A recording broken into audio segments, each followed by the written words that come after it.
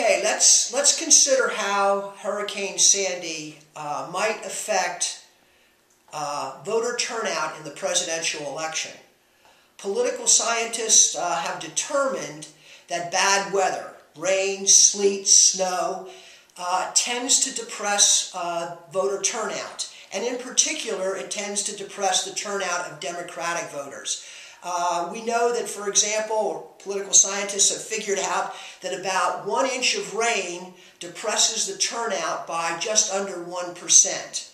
And throughout the Northeast and swing states in the Midwest, the bad weather following Hurricane Sandy, the disruption of public transportation, could depress the vote enough that it gives Governor Romney a victory in the popular vote in the presidential election.